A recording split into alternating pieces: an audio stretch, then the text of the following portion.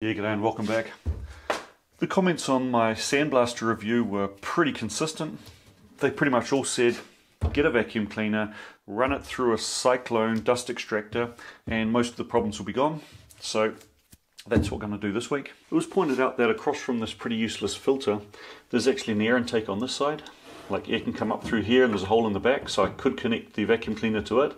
However, I kind of like it to sit right back against the wall, so I'm tending more to chop an extra hole in here or down here or something and connecting the vacuum to it.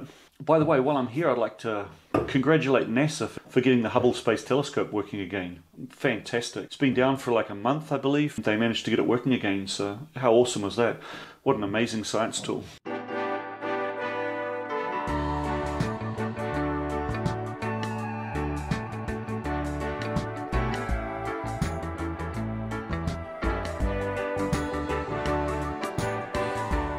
Well, after 30 hours of printing, this is now finished.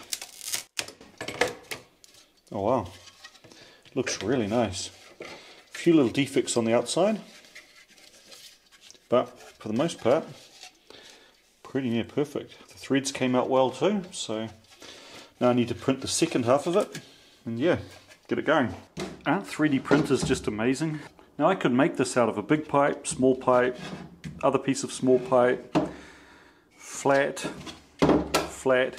and like weld it all together, but it'd take me forever.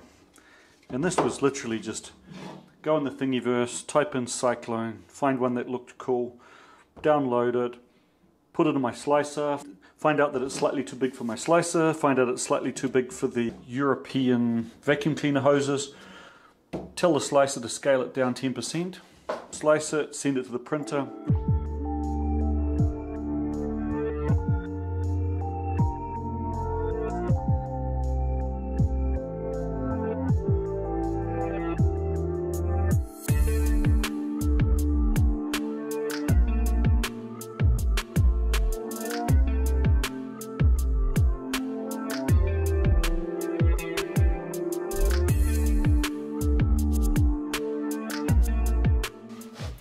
Well, that printed nicely.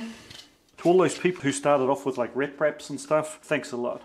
Appreciate all what the pioneers did for us, huh? Here's the moment of truth. Do these actually thread together?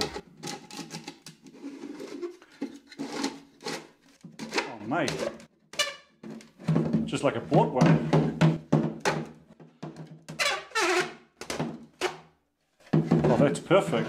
There are a few little warts and defects on the outside of this, but I'll give it a quick sanding and I'll probably paint it. I'm going to use the sewage pipe and make a dust bucket. This part's going to get bolted onto there and the whole thing goes on top.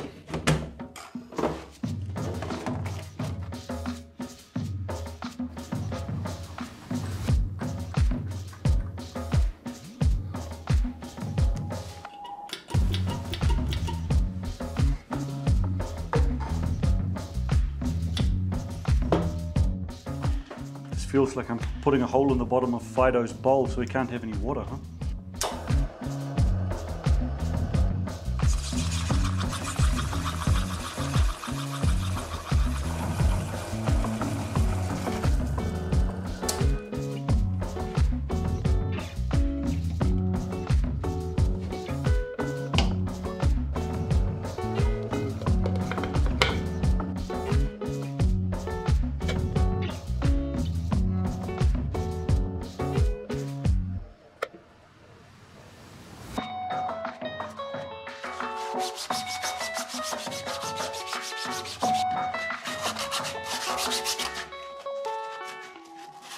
Now you know I like a green machine tool, and not just any green. This is RAL 6011 Reseda green.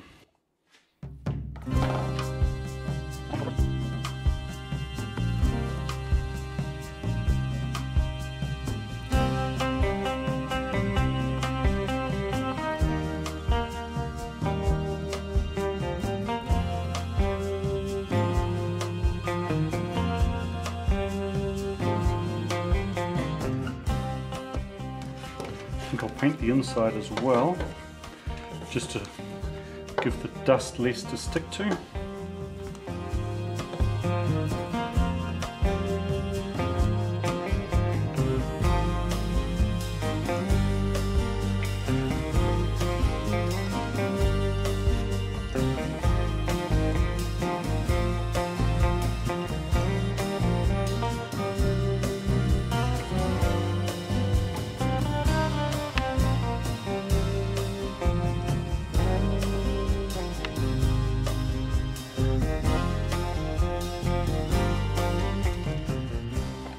Alright, now we'll put this together.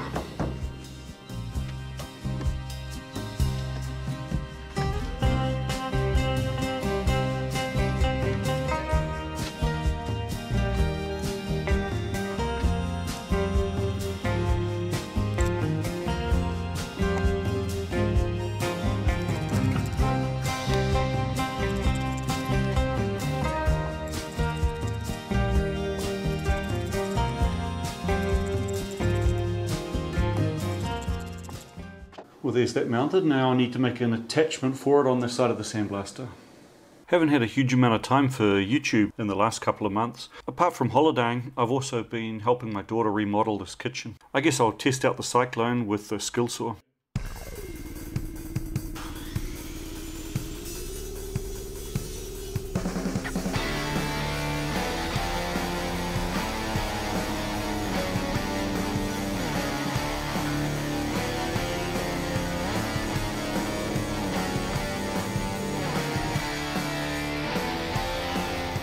So now looking in here, a lot of sawdust down here in the Cyclone. Take the lid off the vacuum cleaner. There's no new sawdust down in here. This is all plaster and stuff from before. So it's obviously working really well. I've run out of time to get the sandblasting cabinet modified with a connector for this hose, so I'll leave it here. It seems to work. Thanks very much for watching, and I look forward to seeing you again next time.